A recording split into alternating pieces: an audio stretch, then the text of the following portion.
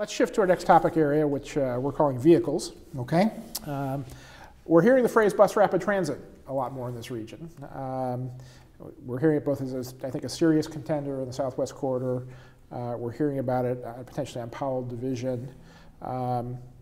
What do you see as the future of BRT as a tool for TriMet to use? And BRT comes in a lot of flavors, from what people call enhanced bus to a full dedicated right-of-way. What's TriMet think about BRT, and what flavors might we see in the future? Well, we have a number of corridors around the region that we think are excellent candidates for BRT. As you noted, it's a contender in the Barber Corridor, and I think as we think about it in a Barber Corridor, 99W, it probably has a lot of reserved lane, maybe not entirely, but an awful lot of reserved lane to make sure that the transit vehicles can bypass congestion. So that might be the most, if you will, enhanced alternative that we'd look at of the corridors we're looking at right now. Powell Division is very different.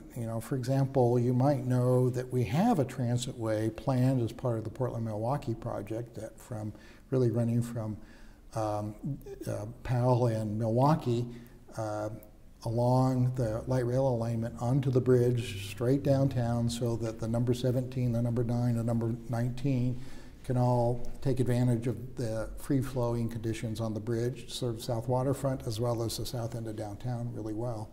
Great efficiency. So there's already part of a busway, if you will, there. Now, the rest of the corridor, I think, is going to be subject to variations in treatment. And that will be everything from signal bypass lanes. We see that right actually at that same intersection as of Powell and Milwaukee, where you have right turn except bus, and the buses could go through on the right turn, to curbside lanes, to special turn lanes at various places. And we haven't obviously designed that corridor or begun to think about what those corridors, but my sense is there'll be a big mix of tools that would be applied in that corridor, reaching out to Gresham. And what we also want to think about at the same time, and this would also apply to another corridor that we have in mind for bus rental, which is the Tualatin Valley Highway, where there may be an overlap of service, where we have an express service that doesn't stop every 3 or 4 blocks, as well as a local service. And so then how do you accommodate that within the overall design of the transit improvements is also one of the challenges. I might note that pattern of express and local is one that we think can do a lot of good for the region. And actually, one of our service improvements this September will be to enhance the 94 that provides service, express service from Sherwood to Tigard, Barber Transit Center, and to Portland. And actually, that will become all-day service. Not at great frequencies originally, but all-day service with actually very good frequencies in the AM and PM peak hour. That will be supplemented then by the 12, which provides local service at the same time. We think that's a great pattern that we could see on the Tualatin Valley Highway, for example, or in the Powell Division corridor as well. So the canonical example for BRT is probably Curitiba, where you've got dedicated busways, you have stations where you prepay and you load the bus very quickly. Is anything like that in our region's future, or is it likely to be the more scaled down versions? Well, I think somewhat scaled down from that. But the Barber example I was beginning to talk about begins to approach that. But for example, even on Barber, we think we need perhaps separate lanes to avoid congestion from just generally Terwilliger through the general Tigard area. And that can take a whole number of forms that our corridor designers are looking at right now. But for example, what we call through the trees, the section really from Terwilliger through to Hamilton, probably doesn't need any. It's a free flow area. It probably doesn't need any separate treatment. So there'll be a mix. When you start thinking about Powell Division, I think it is also a mix, just by the nature of the corridor and frankly the need, the lanes that are there are generally abutted by businesses in many cases, and so there's going to be some right-of-way constraints we have to be very real about. Okay. Continue our vehicle discussion. We hear lots and lots of complaints about the seating configuration of Type 4 cars. We understand that there are some improvements to that in the Type 5s. Any consideration of backporting those improvements into the existing Type 4 cars? Not possible. Just from a basic configuration standpoint, what is required, it's much more than just moving seats around. It's actually moving axles and gearboxes and other things associated with the equipment that runs that center section of the seat car, as we call it. So there's actually quite a bit of redesign in order to achieve, large extent, what we have been able to accomplish with our old Type 2 and 3 light rail cars, where we have the seats adjacent to the windows sort of facing each other in that center section. That's what we're aiming for, and we'll have in our Type 5 light rail vehicles. And by the way, while there's some complaints about the seating, what I would tell you about the Type 4 light rail vehicles is they've proven to be enormously resilient in terms of their reliability and very, very strong performers in the fleet. So, I always think about I'm a transit rider every day. My hierarchy is make it safe, make it reliable, and then make it frequent on top of that. And so the Type 4s have really helped with those, particularly those last two. So given that some of our routes are experiencing overcrowding right now, your service enhancement plan will help with some of that, but is there any consideration of purchasing some form of higher capacity buses? Well, we look at that, and as I've explained to May, we actually look at that almost every year and begin to look at the trade-off. But there are a lot of trade-offs. There are, effects downtown on the mall. There are effects along the alignment, where, for example, a 60-foot articulated bus might be a little harder to fit and manage. And the problem, of course, is oftentimes those crowded periods are for short periods in the AM and PM peak. But we put our buses out, when they go out on the street, they're out there all day. And we do, a number of seat slides, as our frequent riders know, where an operator, actually changes seats with another operator along the way. So you'd have the advantage during the short periods of peak, but you'd have some disadvantage during the rest of the day. So that's what we're looking at. Now, for some of the BRT lines, as we were just talking, I think they make an enormous amount of sense, particularly for those more express style lines. So I think they're definitely on the plate. We definitely look at it. We definitely think there's no issue about reliability.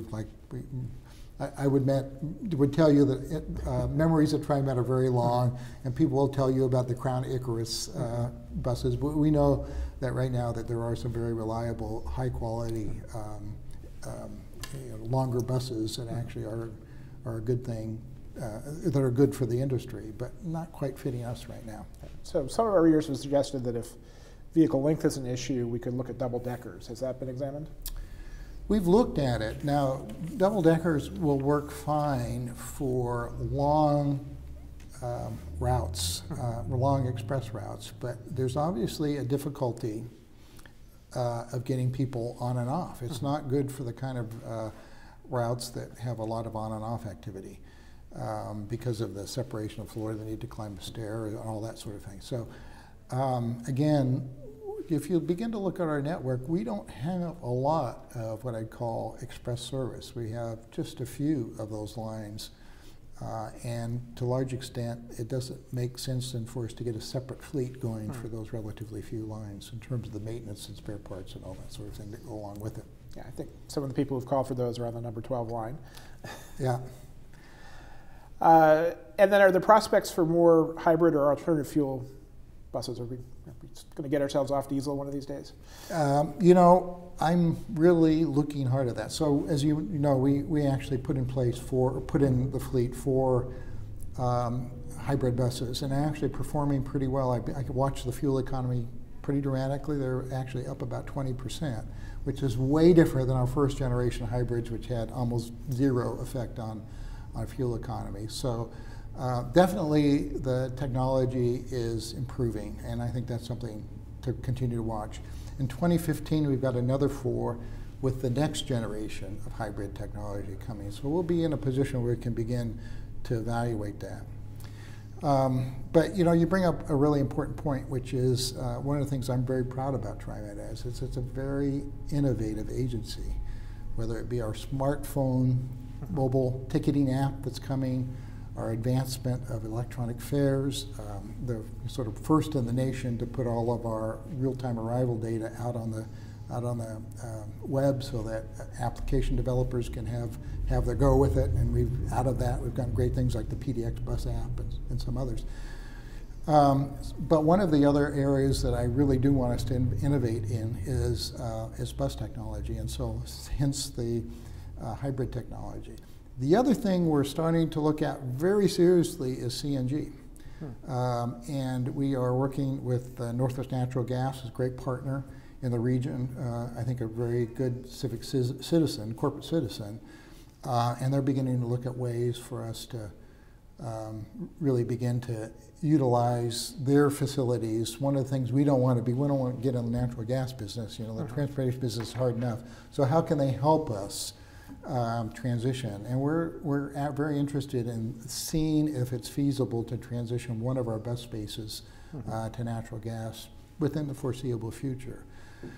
So those are technical studies going on. We have issues to make sure that we chase down related to the reliability of those vehicles, but again, memories are very long at TriMet, and they might remember the first series of natural gas, and I think in that case they were liquefied natural gas buses, and they were not reliable. But we now know that most of California has CNG buses, Pierce County and Washington has CNG buses, and the reports of reliability are really good. So that's something we really want to continue to sort of dig into. So CNG is still carbon, right? Yes. Any consideration of electrification so we could go to renewable fuel sources? Well, certainly our light rail does that. Certainly the streetcar does that. There are, and I've been very intrigued with this, a growing number of electrical bus prototypes on the market, but they're very expensive.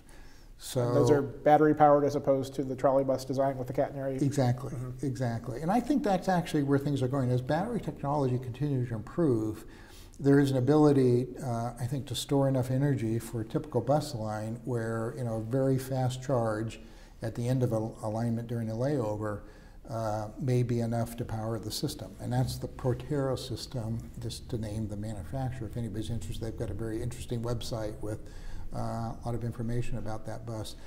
But the buses are pretty expensive. They're like generally twice what a diesel bus or more, plus each of the charging stations, which perhaps one at either end of the line, are last I heard about $1 million each. So there's quite a premium right now in doing that. And my priority is service. And while technology is a great thing and we want to be innovative, the priority is getting service. And if the technology gets in the way of providing service, then service, in my view, has to win, because the fundamental goal that we have is getting more people on public transit for all the benefits that it has related to both land use and transportation, emission reductions, all, as you well know, many reasons to do that.